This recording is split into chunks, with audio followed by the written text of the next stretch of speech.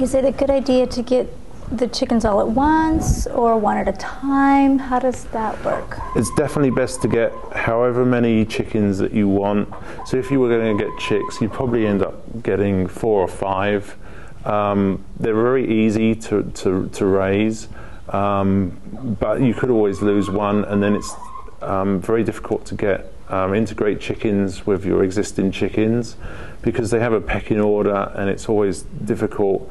You've got to be really careful. Sometimes they don't get on with each other and things like that. And it's if chickens don't get on with other chickens, then it's very difficult to integrate them. One of the chickens could be scared all the time, and they won't come round to be in sort of in the little flock as it was.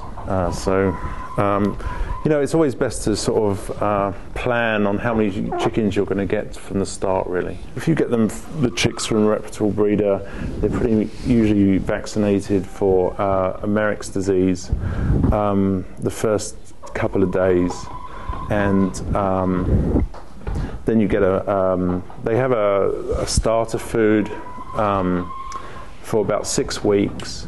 And that's medicated as well, and that just protects them from any other diseases. And that's pretty much all you have to do.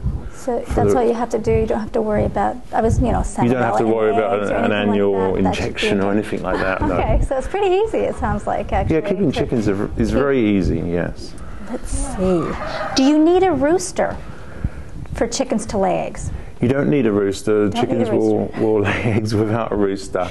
But if you do have a rooster, you get fertile eggs, which some people think are better, but I'm not so sure. I think just ordinary eggs, unfertilized eggs, are just as good as fertile eggs.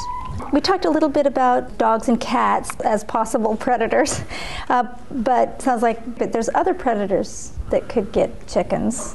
Yeah, there's lots of predators. Chickens are very good to eat, and there's lots of things that like to eat chickens. Not just us. I guess raccoons are their main sort of predator.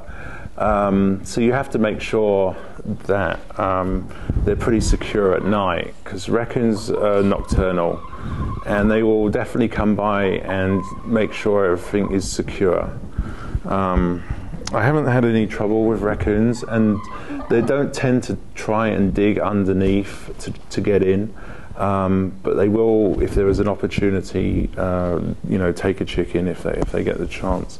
The other predators are hawks, and that's always another problem. And if your chickens are free-ranging in a garden or something like that, then there is a possibility that a hawk could get one of your chickens. But if you make sure, it depends on where the coop is, if there's trees overhead and stuff, and if you're around. To avoid hawks, it's probably better to be there when your chickens are out of the pen. Right. If you've got a lot of hawks in the area. When you go on vacation, what do you do with your chickens? Well, chickens are pretty easy to keep. All they need is some fresh water and some food every day.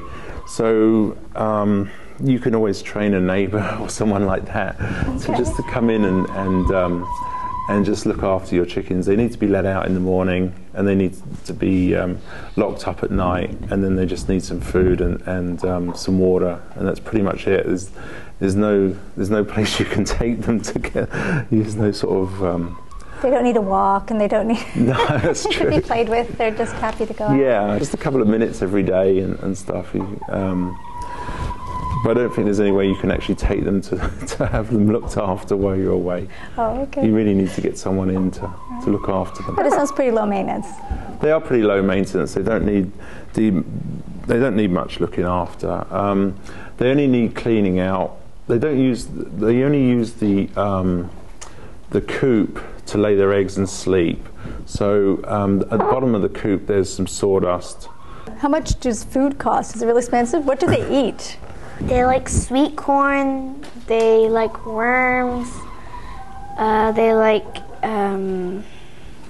dry food, and they like their starter food and corn and some kitchen food mixed together. Like kitchen scraps? Yeah. Maybe something you'd put in your compost? Yeah, almost anything. Almost anything. Pretty much. They have a basic chicken food that you get from a food store, and it contains crushed oyster shells, and that helps them make the shells for the eggs, and they need that. But apart from that, they pretty much eat any food scraps. They like some lettuce. They eat the grass if they're let out, and they eat any bugs in your garden. They'll scratch around, and if you move a rock, they'll all come over and eat the little bugs under the rock. And if you're digging the garden, they'll all hang around, and when you turn the soil over, they'll pick at the bugs in the soil. Can you tell us a little bit about the video that we're going to see? Two of my customers, one in Pacifica and one in Cupertino, and they're just talking about the experience of keeping chickens and the chicken coops, and how they came to, how they decided they were going to keep chickens and why and stuff like that. Okay. It was my wife's idea to get these chickens. I tried to dissuade her from it because I just saw it as more maintenance, more work. But once they were here, it's really interesting to have chickens, to watch them grow up, the animals, and have my grandson kind of interact with them. He's just 2.5 years old, and he feeds them and can appreciate that they're not only a food source of eggs and fertilizer for our garden, our extensive garden, but they're also fun to be around. And if you have children around, I think they learn to appreciate a food source that you have to kind of maintain. My name is Richard, and I'm the co-owner of these chickens. My wife Suzanne was the instigator to get this project done back here.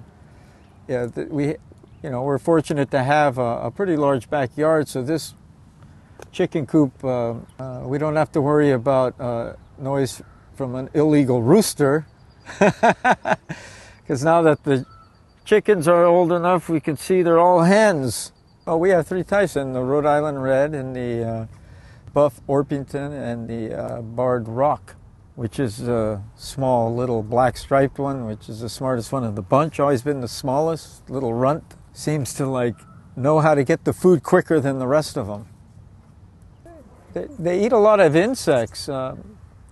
Any insect unfortunate enough to get in the cage is dead meat, whether it's a flying one or a crawling one. They're constantly hunting, pecking, looking for food.